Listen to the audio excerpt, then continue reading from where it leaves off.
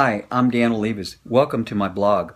You know, not too long ago I was in Washington, D.C., and the way to get around in Washington for me was by taxi or by bus, but primarily it was by taxi.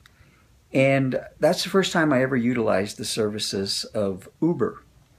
Now, Uber, for those of you that don't know about it or haven't utilized it, is a taxi cab service, but it is an elevated taxi cab service. And by that I mean they just give a different level of service. When you call Uber, you immediately know who's going to be picking you up, what kind of car they're going to be driving.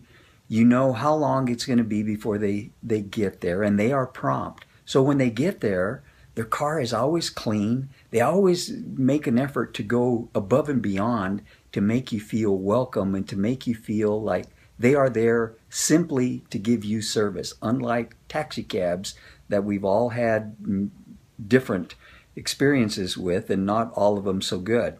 And I got to thinking, real estate? Real estate is like the taxi cab business. People make a call, or sometimes they may get a referral, but they never know for sure what they're going to be getting. They don't know the level of service they're going to receive or the level of dedication that any particular agent is going to have.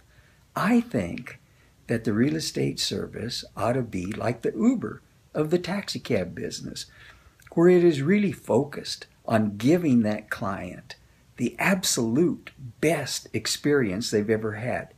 Next time you're in the market for real estate, give Dan Olivas and Associates a call. We want to be the Uber of real estate. Thank you. Thank you for subscribing to our YouTube channel. If you want some of the best information on real estate in El Paso, Texas, make sure to visit teamolivas.com, and welcome to El Paso, Texas.